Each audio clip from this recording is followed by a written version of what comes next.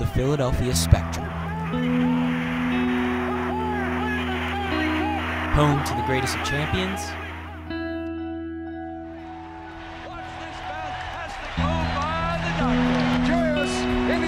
the highest of flyers,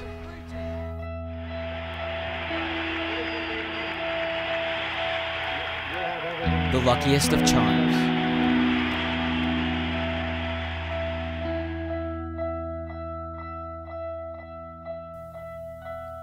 But above all, it's home to unforgettable Philadelphia memories. Comeback, flipping from their side to center in on Hextall. He blocks, looks to shoot it to the open net. He has scored! Bob Hextall has become the first player. There were two NCAA championships in this building, 1976 and 1981. But the greatest game in college basketball history in the history of the Spectrum is 1992, Men's East Regional. Duke, Kentucky.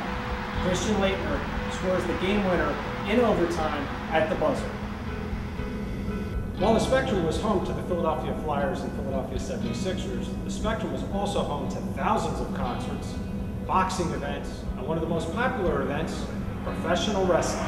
Hulk Hogan!